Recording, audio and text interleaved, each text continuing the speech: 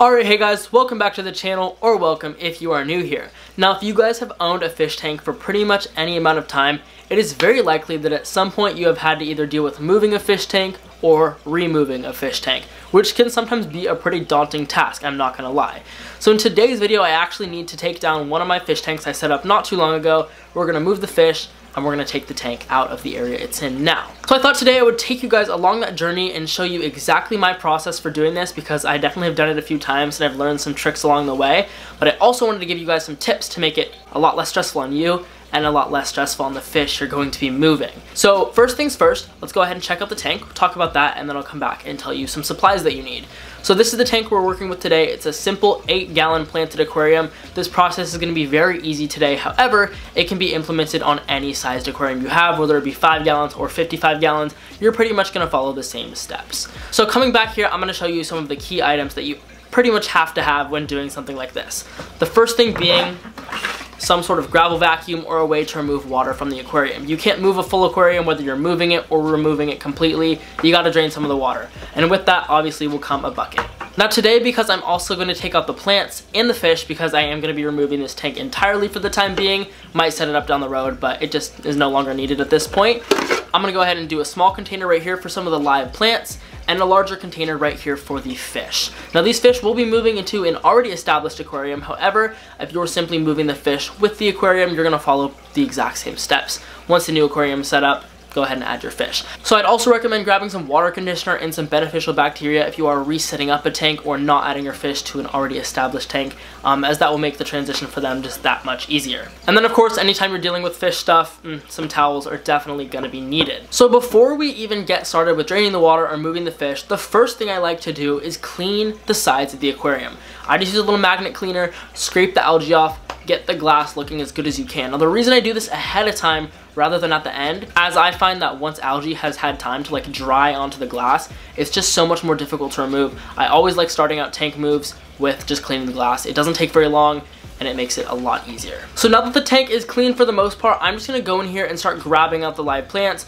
You don't really have to drain the water for this, but by removing a lot of the hardscape ahead of time, it's gonna make it a lot easier to catch the fish, and then obviously a lot easier to drain the water. Now, if you're gonna be resetting up the tank, I would recommend removing all of that decor, plants, whatever, and keeping it in a little cup, either like this one or a 5-gallon bucket, depending on how much stuff you got going on. And you just wanna make sure you keep it wet, because all of that stuff will have beneficial bacteria on it that's keeping your tank up and running. You don't want it to dry out while you're moving tanks. But once all the decor is removed, I'm gonna go ahead and take another little bucket, this one right here, which you'll see in a hot second, and I'm gonna start removing the fish.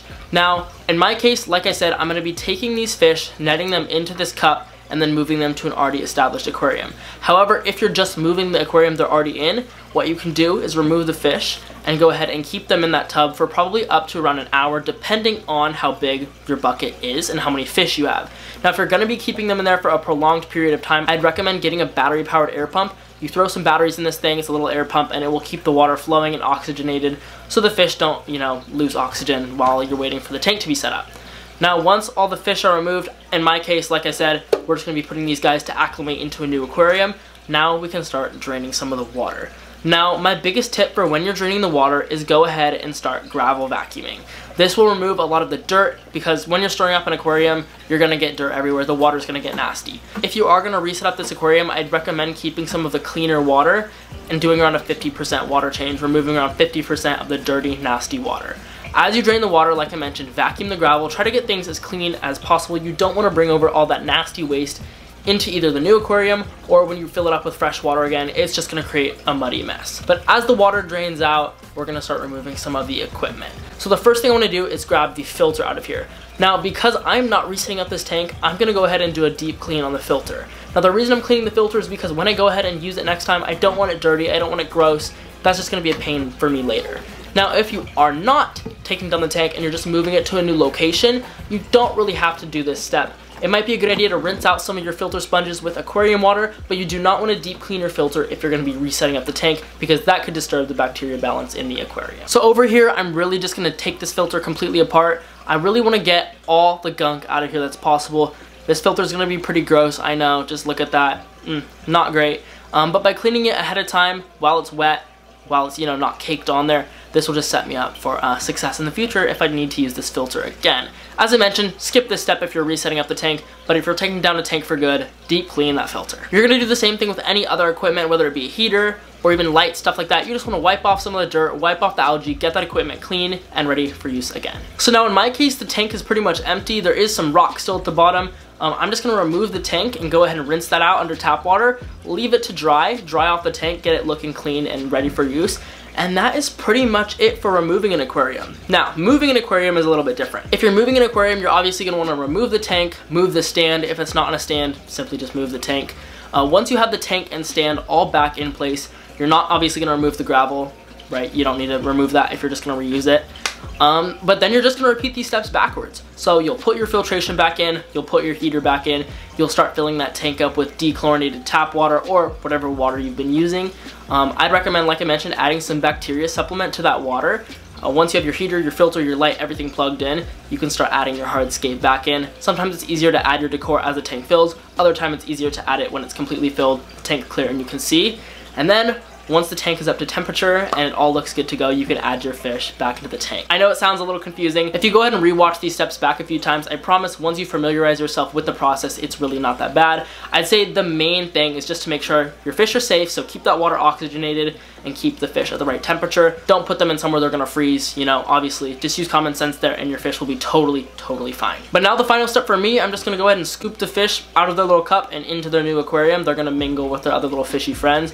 I'm gonna take the live plants that were in the other aquarium and also fit them in this tank as well. You see this tank already has a ton of live plants, but we can just add a few little more and they will do great in here as well. But that is pretty much it for the process of moving an aquarium. I know it's a lot of information and I know it can be stressful, but I promise it can be done the right way and everything will be fine. Obviously, there's a little bit of difference between moving a small tank and a large tank, but the steps remain largely the same. Another tip I can give you is if you're moving a large aquarium, I would just make sure you plan things out a couple days ahead of time. If you need big stock tubs to hold coral or big fish, just make sure you have that equipment kind of prepared over time. But with smaller tanks, it's really no issue at all. If you guys have any questions about moving or removing aquariums, go ahead and leave them down in the comments below and I will try my best to help you guys out. Once again, thank you guys so much for watching and good.